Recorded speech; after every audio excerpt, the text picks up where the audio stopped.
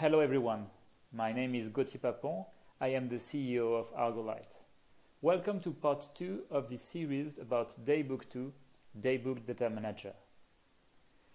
Daybook 2 is the software companion to our hardware line of products. It is designed to give you answers to 2 questions. Is something wrong with my system? And how is my system performing? These are simple questions that can be very hard to answer. Daybook 2 answers these questions with its 2 components, Daybook Analysis and Daybook Data Manager. Daybook Analysis' goal is to answer these questions by giving you quantified information about the system performances at a specific given time. It's the absolute way of measuring performances. Daybook Data Manager answers the same questions by giving you information about one or several systems' evolution throughout time.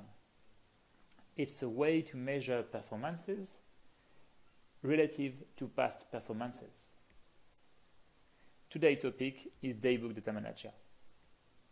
Now let's jump into Daybook 2 and see how we can do that. Now, if I go to Daybook Data Manager, I see 3 parts. Microscope, it is where I will set up my systems and profile. Monitoring, where the actual quality control is done. And reports, to export PDF reports out of my data. The power of Daybook Data Manager is that all your data are available in one place. As soon as you have a doubt about a microscope, or if you need to show that your systems are working well, you can do it easily by comparing Daybook Analysis results to the one you stored in your database. In monitoring, I have a clear view of the evolution of my system. Each line in the quality control timeline represents a specific metrics I follow. The color of the tile represents the value of the metric in regard to specific thresholds. I can easily select what metrics I want to follow and the color for the thresholds. Below my quality control timeline, I can display as many cards as I want to explore the data in my database. There are 3 types of cards available: line chart, image, and table. To add a card, I click on Add New Card, select the test I want to explore, the type of graphic I want to see, and the metric I want to follow.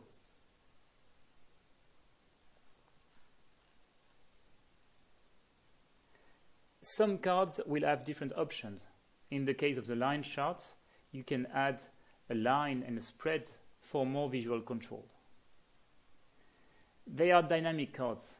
As you introduce more data in the database, the cards will automatically update and display the new value, slowly plotting the history of your system. I will finish this video by talking about the feedback button. It is a rather small but very important to us.